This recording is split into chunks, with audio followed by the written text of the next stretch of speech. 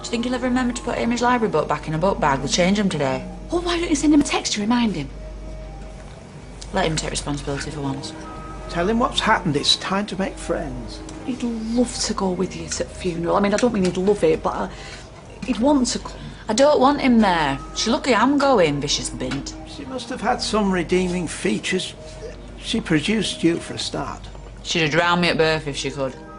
Even the most amateur psychologists can see that you are struggling for a way to grieve. And if you're adamant that you don't want to tell Steve, then at least let us come with you. I ain't grieving for nothing or nobody. She got what were coming. Still, got a new lighter out of it, didn't I? So, one off nothing.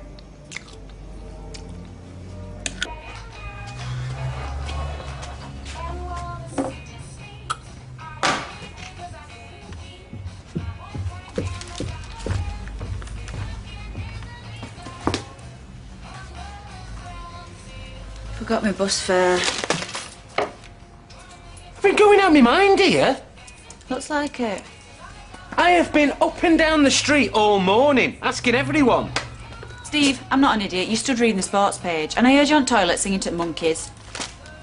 How long have you been here? Where were you? I was at Roy Neely's. Why? I've had a bit of bad news, and I don't want to talk about it. I don't want any fuss. What bad news? And where are you going now? A woman that I used to know has died, so I'm going to a funeral. What, dressed like that?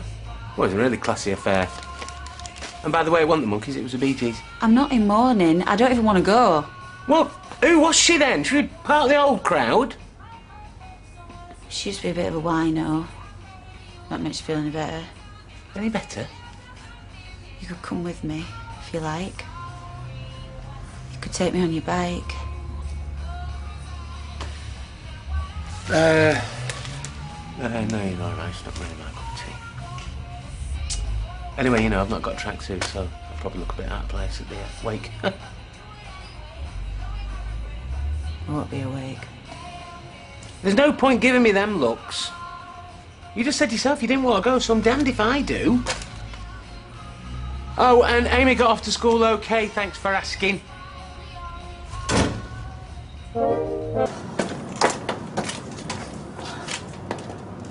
Oh, hey up. Well, look who it is. Hiya.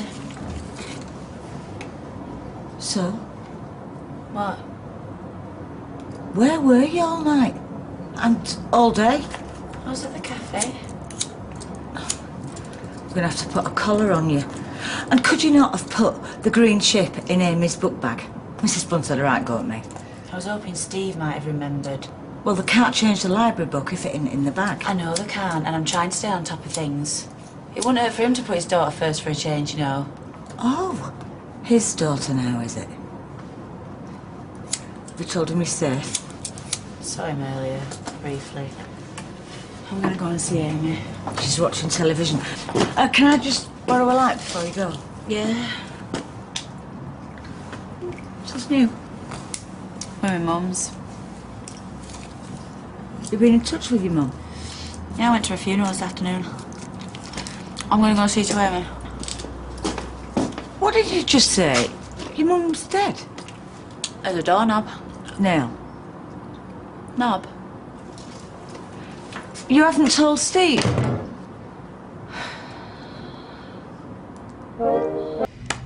Well, no.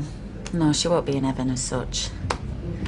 But she'll be able to play table tennis where she's going. It's just going to be very hot. I'm sorry about what I said. It wasn't just your responsibility to make sure the book goes in the book bag. Oh, that's all right. And,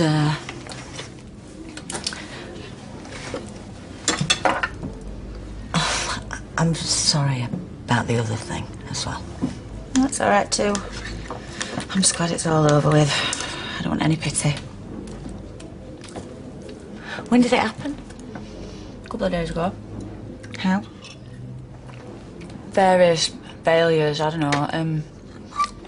Kidney infection, something to do with the lungs. She just had it. Even the doctors are pleased to see the back of her by the sounds of things. Where does she live? No fixed abode. So there was a decent turnout then? Me. Just me. Does she? Me and the vicar. We made small talk throughout. Her sister used to be a dancer. Imagine having no one at your own funeral. Not no one. You were there, but just one mourner. And I wasn't even mourning. I was doing whatever the opposite of mourning is. Afternoon! Yeah.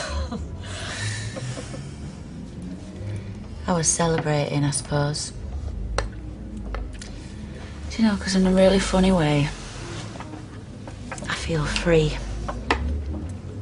Yeah? To do what?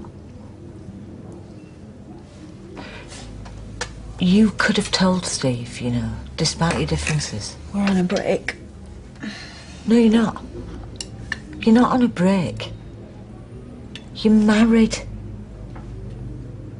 Your own mother dying is a massive, massive thing. Steve was really worried about you this morning, love. Really, really worried.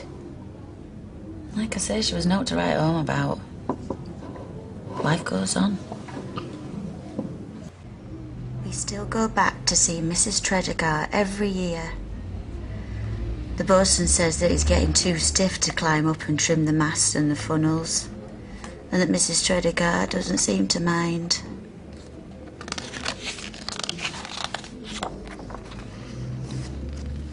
And so, gradually, year by year, the trees are growing back into their old shape. They are becoming ordinary trees. And soon there will no longer be any way at all of knowing that they were once the green ship.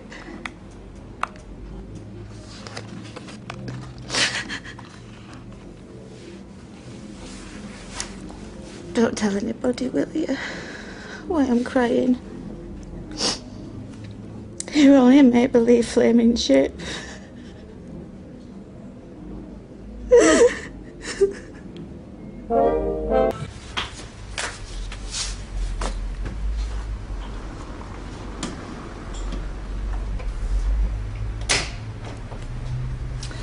My feet are killing me. Oh, well, you go on up, I'll do rest.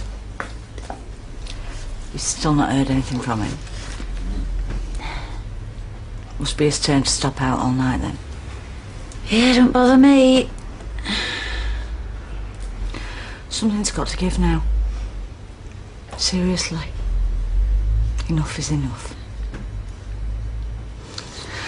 Night, love. Night, Liz.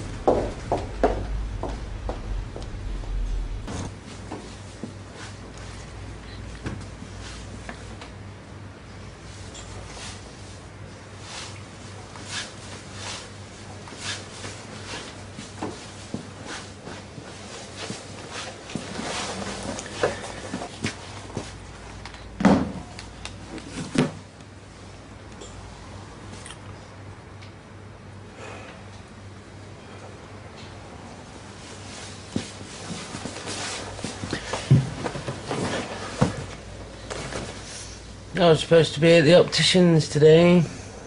I had an appointment for an eye test. I know, it was on the fridge. I missed it. The phone.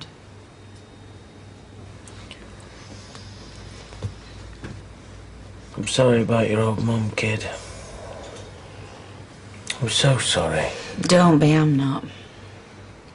Why did I have to find out from Roy Cropper about my own mother-in-law, who I've never met, who you've barely mentioned since we've been together? She's gone now. She wasn't important. It's not important. Of course she's important. Of course it's important, you big flump.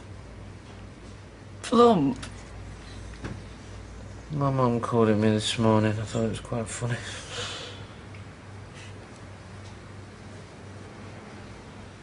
I thought I could just sneak off. Make sure she got burnt proper. No one need know I ever had her. But the next thing, I'm telling Roy and Ailey. I'm telling Liz. Amy. Amy? I'm telling anyone who'll listen. Well, you weren't telling me. Do you know what, though? I didn't want your sympathy. I didn't try very hard to get you to come with me today, I know, but You lied about it. If I'd known it was your mother. it doesn't feel like we're in this together anymore. That's the problem. Innit?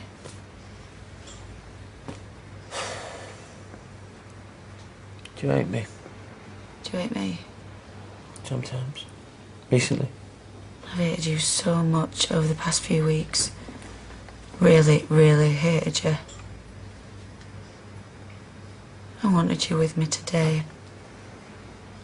I was too spiteful. I don't know. Oh, I know I've been a moron. Yes, you have been a moron and worse. But...